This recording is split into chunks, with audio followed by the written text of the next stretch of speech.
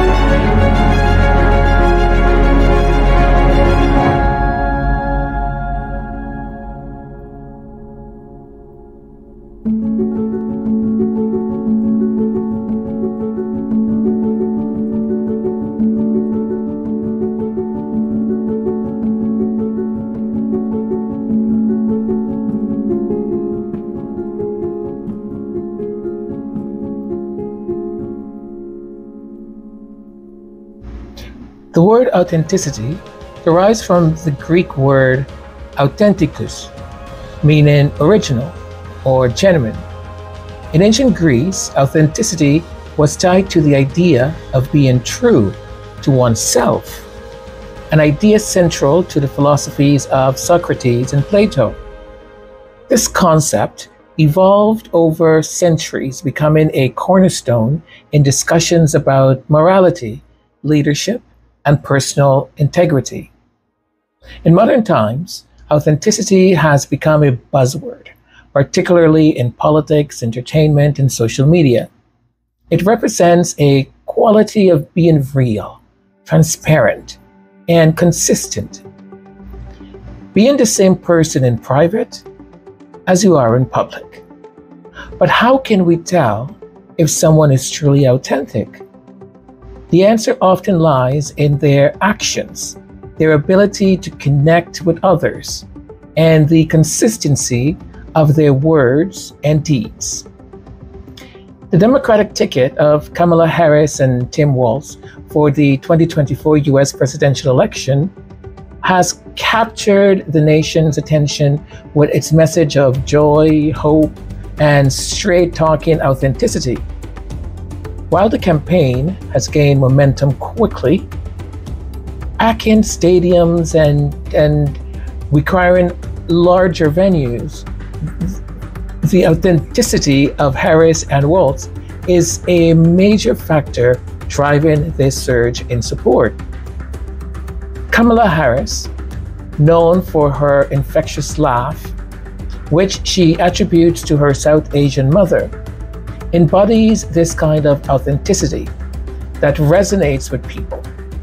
She recently explained that her laugh comes from a place of deep cultural and familial connection, something that critics have tried to weaponize against her. But rather than shying away, Harris embraces her roots, making her more relatable and genuine to the electorate. Tim Walz, her running mate, complements this authenticity with his own straightforward style. A former high school teacher, football coach, and veteran, Walz's background reflects the values of hard work and dedication. His record as Minnesota's governor, where he focused on reproductive health, paid leave, and gun safety, aligns perfectly with Harris's vision for the country. Together, their authenticity shines through in their policies and their personal stories, creating a powerful connection with voters. As Politico noted, Harris was drawn to Walz not just for his governing record, but because of his biography and ability to win tough races. The two have developed a strong rapport, one that is evident in their public appearances and interviews.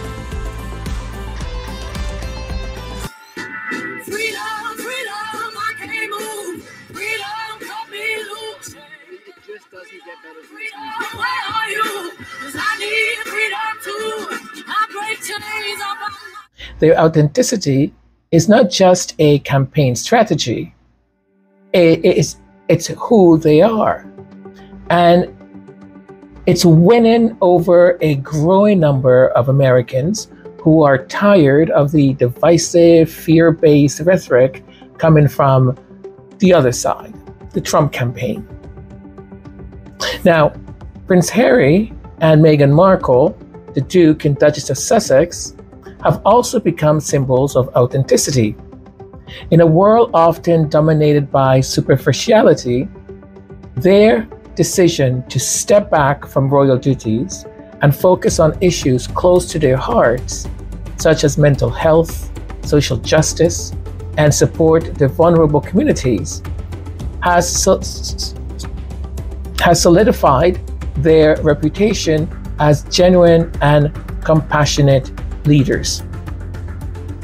The couple's recent launch of the Parent Network, an initiative aimed at helping parents navigate the challenges of raising children in the digital age, is a testament to their authentic commitment to making a difference.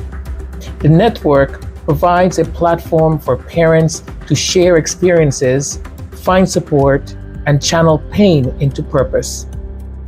This hands-on approach contrasts sharply with the more traditional, ceremonial role often seen in the British royal family. Prince William and Kate Middleton, for example, while popular, have been criticized for lacking the same level of authenticity.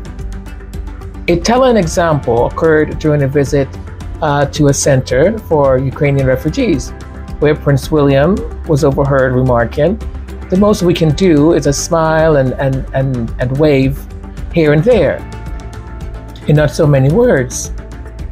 While this statement may have been intended to be humble, it inadvertently highlighted the superficial nature of their public roles compared to the more engaged and impactful work of Harry and Meghan. The kindest people you've ever come across are not born that way.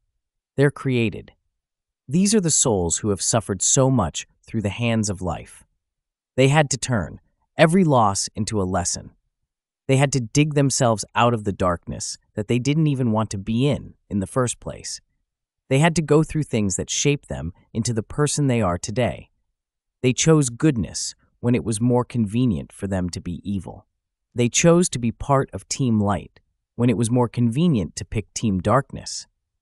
These are the types of people that possess such compassion and empathy that make this world what it is today on the positive side for the most part. They deserve the recognition, the appreciation. On the other side of the spectrum, Donald Trump and J.D. Vance represent a stark contrast to the authenticity seen in the Harris-Walz campaign and the Sussexes. Trump's campaign has been marked by exaggerated claims and divisive rhetoric, from falsely claiming his crowd size surpassed those of Martin Luther King Jr.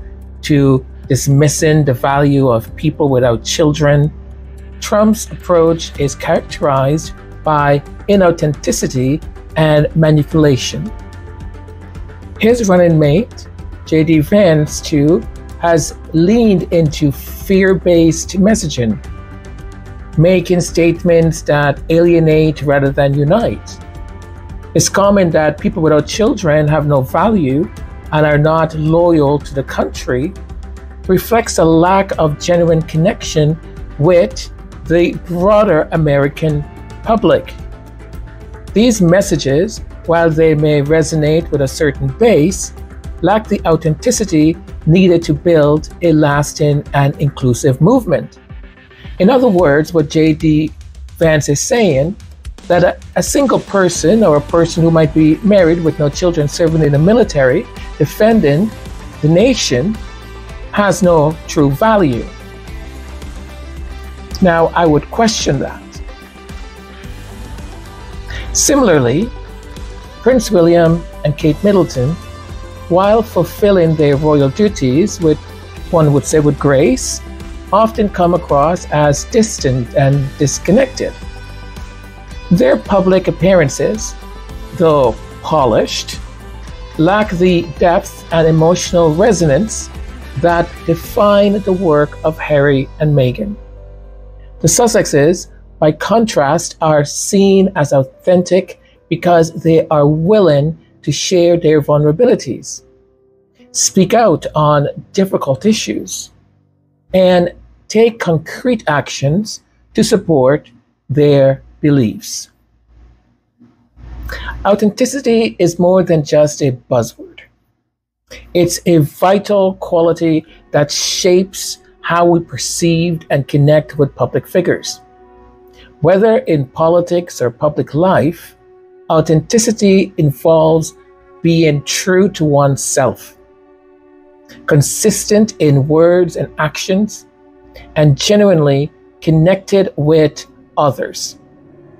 Kamala Harris and Tim Walz, along with Prince Harry and Meghan Markle, exemplify this authenticity through their relatable stories, empathetic leadership, and meaningful work. In contrast, the superficiality and inauthenticity seen in the Trump-Vance campaign and the more ceremonial roles of Prince William and Kate Middleton highlight the stark differences in how authenticity can make or break public perception. As voters, citizens, and global audiences, we are drawn to leaders who are real, who show us their true selves, and who work tirelessly to make a positive impact. In an age where trust is hard to come by, authenticity is not just desirable, it's essential.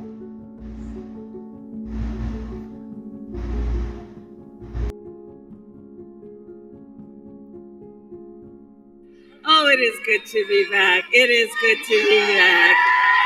Thank you all.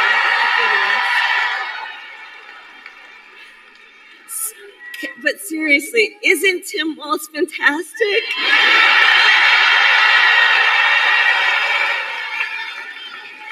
And I know for some folks, you're just getting to know him, and you've heard he's had many titles over his life: governor, congressman, dad, husband, coach.